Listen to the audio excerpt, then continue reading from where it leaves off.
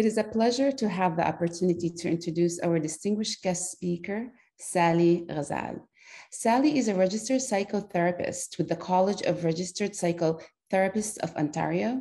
She obtained her master's degree in clinical psychology from University of Indianapolis, USA. Sally has worked in private practices in the Middle East since 2005 and in Canada since 2015. Majority of her work is adult and young adults and are dealing with anxiety, phobia, depression, stress, and trauma. She believes in empowering clients by allowing them to set their goals, explore their options, and use coping techniques while providing to support and comfortable environment for them to do so. Sally has also been conducting many educational sessions over the past 4 years for educators, parents, women, and newcomers with a particular focus on Arab community. Today, Sally will speak about acceptance and self-compassion. Welcome, Sally Ghazal. Thank you, Hanan. It's a pleasure to be here with you today. Today, as you mentioned, we will be talking about self-compassion and self-care and acceptance. So I'm going to share my presentation with you, and we will just talk about how mental health affects us all. Initially, mental health is defined as a state of overall well-being, which means that our physical aspects of well-being is something that we look after, but we also a lot of times neglect or overlook the emotional aspect of our well-being. It's a state of well-being. According to the World Health Organization, we define mental health as a state of well-being in which we are all able to achieve our full potential. And in order to do so, we must pay attention to some minor details that sometimes we overlook, such as self-compassion. So if we go back to the idea of what compassion is initially, when we talk about compassion, it's this warm feeling. When I think of the word compassion, I think of warmth, I think of love, support, acceptance, and we're usually very good at doing that, especially those of us in the healthcare field, those of us who look after people. We're very good at being empathetic and compassionate with others. The question here is, are we good doing with that, for ourselves? Are we good self-compassion? So we can look at the definitions here. So some of the misconceptions about compassion. We think it's a form of self-pity. We say that when I'm compassionate, it makes me weak. It makes me feel bad for myself. It makes me feel sorry for myself. Some people might say that it makes me complacent and I don't try to progress, or I just kind of give myself excuses for everything I do. Or it's a narcissistic and a form of being selfish and putting myself first. None of this is true. Self-compassion is something that we all need to do in order to enable ourselves or to better ourselves, and in order for us to be able to do better for not just ourselves, but for people around us. So compassion in itself is noticing when some other people are suffering, feeling a desire to help them, and as a result of that, feeling like we are moved and we're able to do something for them. Start by understanding where they're coming from, and being kind towards them. And then as we realize that suffering is part of the shared human experience, we are compelled to do something to support or to help. And sometimes, we might see someone on the street. In Toronto, it might be common if you're walking down the street to see a homeless person. You are moved by their experience. You feel something for them. You might want to do something to support them, or you might just experience that empathy. If we were to translate that or to transfer that from feeling towards other people to feeling towards ourselves, it looks exactly the same. We need to notice our own suffering.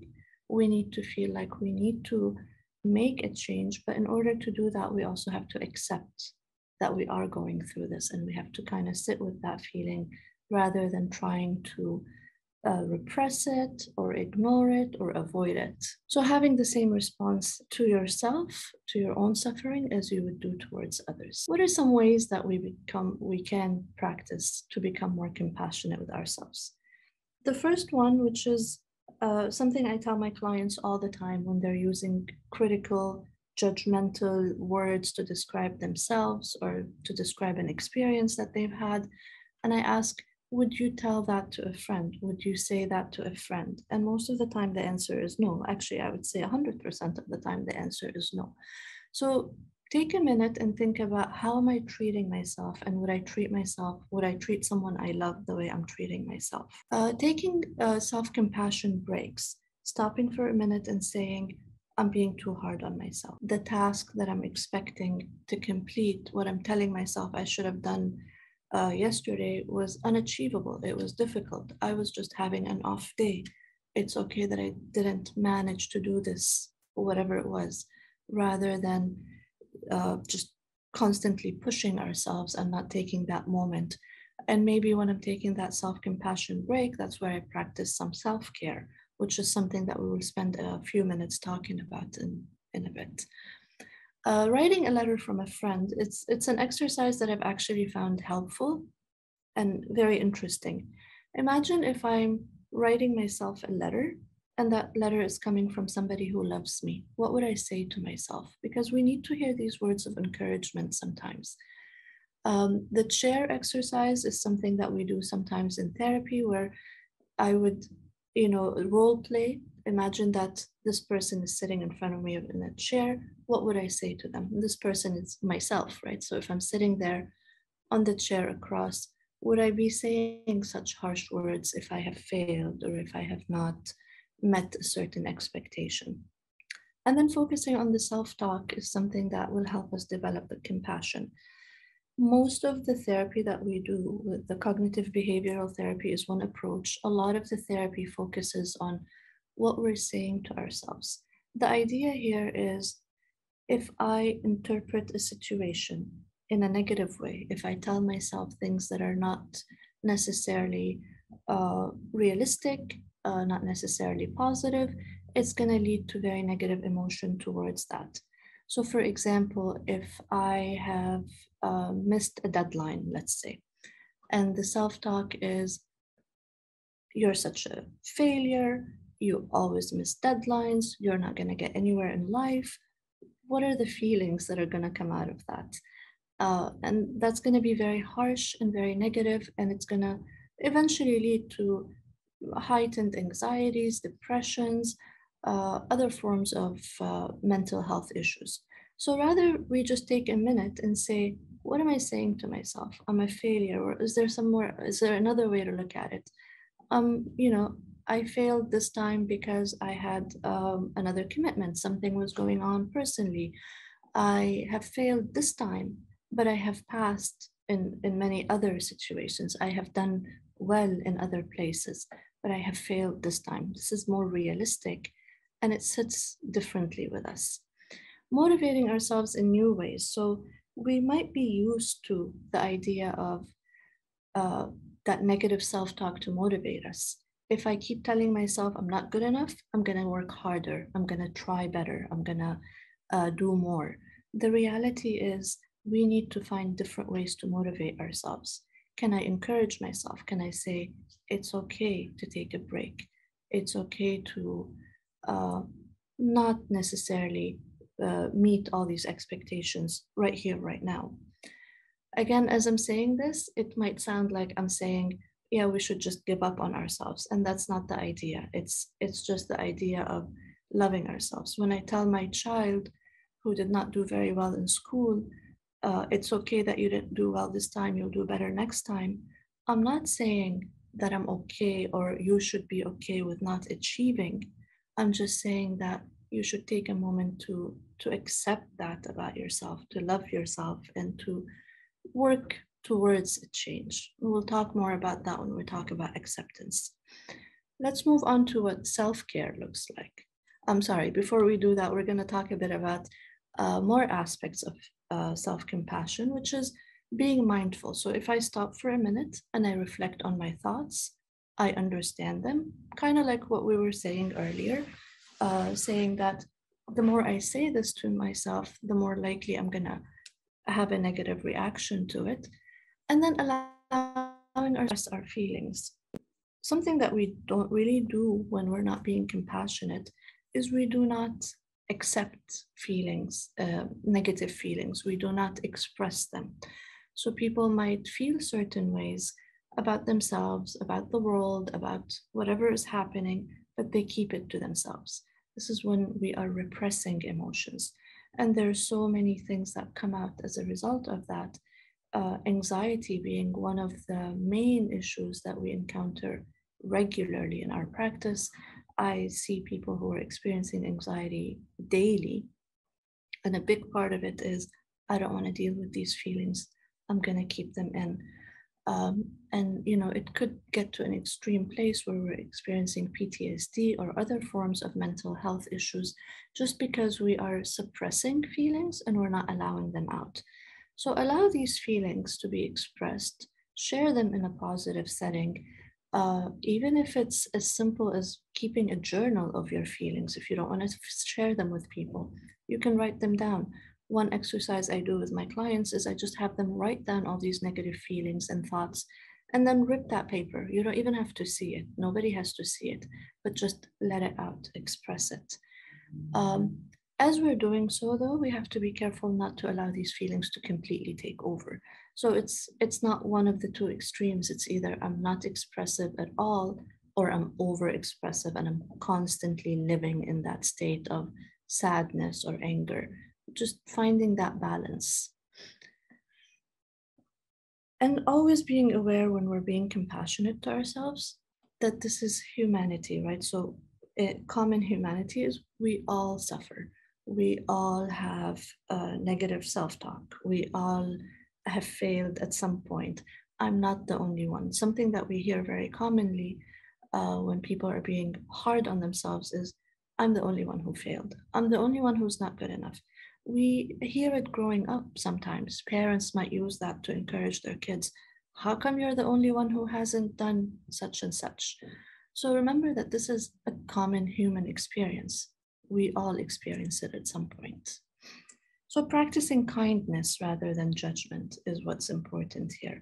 Understanding that there is some sort of pain or misfortune or a mistake, accepting it as our own mistake, as something, accepting responsibility for it, and then using words of encouragement and empathy, which looks very different from judgment when we're either ignoring, criticizing, and using critical judgmental language.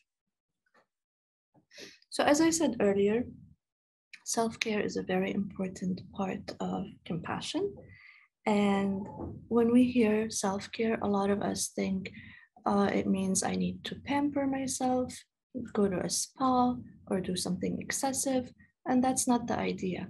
The idea of self-care does not necessarily mean going on vacation and doing something elaborate, but it's very small steps that we can do daily. We just incorporate things that are healthy for us, that maintain our mental and physical health. So the first step to self-care is physical self-care. Having good sleep habits, making sure that you're getting enough rest, making sure that you're eating well, you're eating things that are good for you, exercising regularly. And a lot of times I hear it from people, I don't have time to work out. I'm too busy with my life. I don't have time to exercise. We can find a way to put it in our daily routine. One thing that helped me personally was when I said, even though I don't have time, I deserve this. It's good for me. It's something I deserve. It's something that I should do for me. So just like I'm making time for everybody else, just like I'm making time for everything else, the half hour a day that I'm making for myself to exercise is what I owe myself. I deserve this. And that kind of created a shift in my mind. Social self-care. This is something that we noticed during COVID, how the lack of socializing, how not having enough people around us, how not having the support system really affected our mental health. So our self-care, my personal self-care, definitely includes having people around me.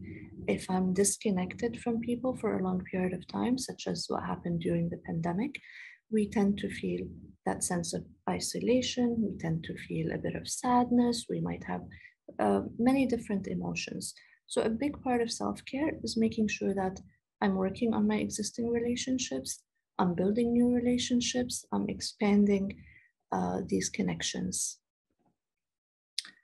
Mental self-care, very similar to what I talked about a little bit ago, paying attention to that inner dialogue. What am I saying to myself? Making sure that I start using that shift.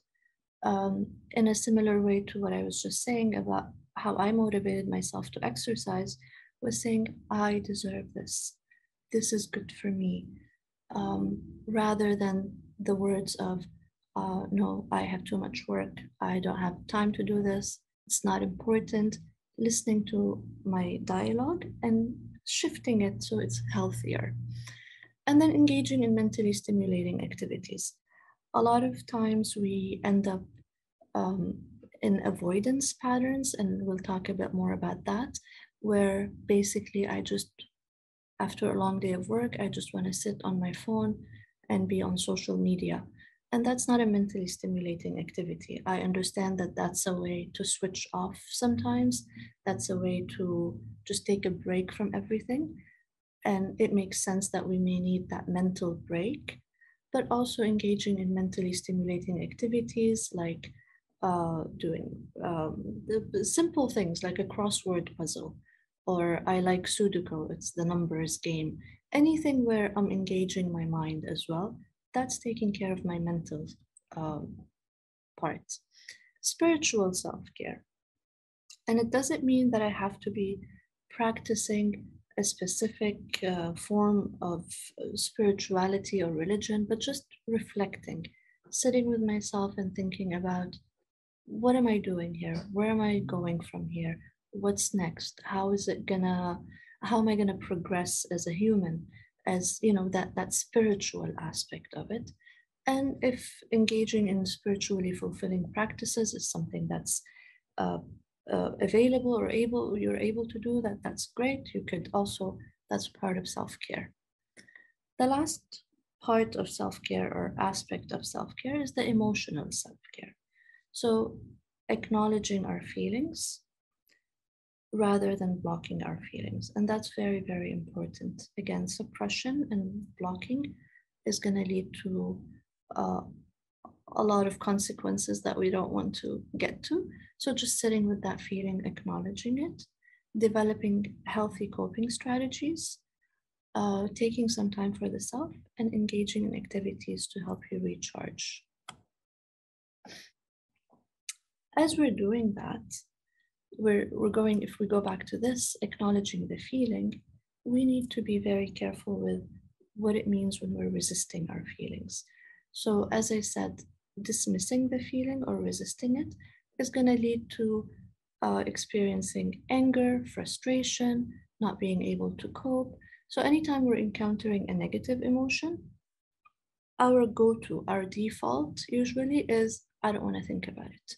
We even hear this growing up. A child goes up to a parent and says, I'm scared. And the parent says, don't think about it, you'll be fine. And the reality is that's not true. If I don't think about it, it's going to get worse. It's going to make me more scared. It's going to lead to anxiety. What we need to do is we have to accept that I am scared. I need to sit with that feeling, and I need to figure out, what do I do about it? What are some ways to cope with feeling scared? What's next for me? So by accepting that, that's really the ultimate meaning. And I know that we don't have enough time to go into different types of acceptance, but if we were to take the core meaning of acceptance here, it's just accepting that this is happening at this moment and that there are ways to deal with it. So it's not the same as resignation. It's not saying, it's okay, I'm scared. It's okay to be scared. I'm always going to be scared. That's fine. No, that's not the idea. I'm scared at this moment. I need to sit with that feeling. I need to accept that it's happening to me, and I need to see, what am I going to do about it? So Carl Rogers, who's one of the founders of the humanistic psychology, said, when I accept myself just as I am, then I can change. It's not, the idea is not to change. It's taking it, and so I can do the necessary steps to change. So first we have to become aware of our own resistance. So if I'm scared and if I'm scared and I'm not paying attention to it, if I am not really aware that I'm just ignoring that feeling, then I'm not going to get anywhere. I have to reflect on patterns. So what happens when I'm worried about a deadline at work? I end up procrastinating. I end up going on my phone and doing things that I don't really need to be doing. I'm on social media. So that's a pattern. Then becoming mindful of that behavior. If that's my pattern, then what am I doing? I'm usually just doing that until the last minute. I've become a procrastinator. Start listening to what I tell myself. I say things like, I'm always going to be a procrastinator. I'm not good enough. I'm not going to succeed in this. And then we start working towards shifting. I'm going to practice acceptance in my daily language. I'm going to shift what I say to myself to say it in a different way. I think that's the time we have for today. I hope this has been useful, and best of luck. Thank you very much.